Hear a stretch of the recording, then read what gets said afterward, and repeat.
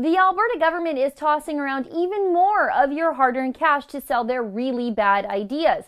Now, the government has already spent $9 million to advertise their climate leadership plan.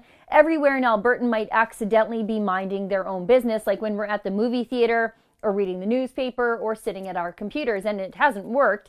At least 2/3 of Albertans still can't stand the carbon tax. Think about this. The NDP spent $9 million trying to convince us that higher food, gas, electricity, and home heating bills are a good idea.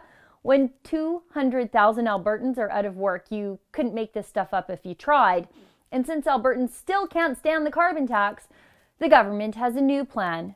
$600,000 for something the government calls scientifically based climate change education in the classroom. You see, the grown-ups just aren't being brainwashed fast or well enough. So the NDP are going around them, and they're headed straight for the children. Because as Environment Minister Shannon Phillips says, when we know better, we do better. You see, according to Phillips, you people just aren't getting it. You don't know any better. You must be ignorant if you don't think that taxes change the weather. So the NDP are going to educate your kids by contracting out that education to NDP-linked groups. So what are these groups possibly going to educate my children about?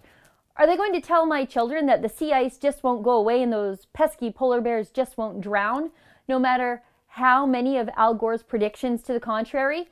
Are they going to tell my Catholic-educated children, just like the Sierra Club just did on the Tucker Carlson show, that abortion is good for the earth? Are they going to tell my children that David Suzuki wants to put mommy and daddy in jail because while we agree that the climate is always changing, we question the amount of impact humans are having on it?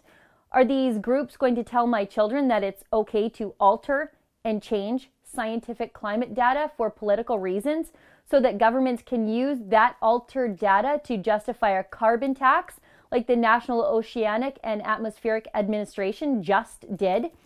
Are they going to tell my children that paying a tithe to the government changes the weather? Because when you say it that way, it sounds a lot more like religion than anything scientifically based.